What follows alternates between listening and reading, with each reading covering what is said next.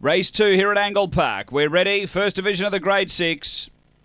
On their way, stepping sweetly is Aiming, going to go through and lead. Flying Ellen wants to hold its position up the track a bit and left a beautiful run for Aiming, who takes the lead. Second, Flying Ellen, a length and a half away. 2 away, Cinnamon Rose, Lucy Stardust, Click Here. 3 away, next is Blue Titanium.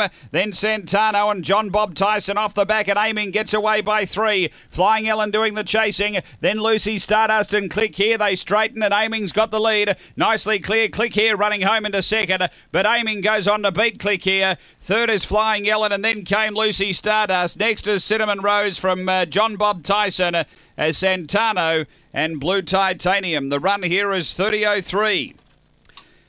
Able to take the lead, Aiming. It had a mile to drive through going to the first bend because Flying Ellen jumped well and held its position and held them all out.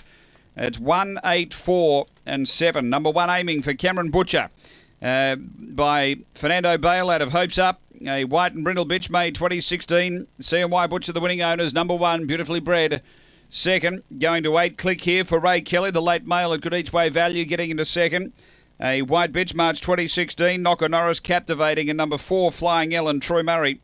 A fawn bitch, March 2016. Barsha Bale, Flying Cheryl.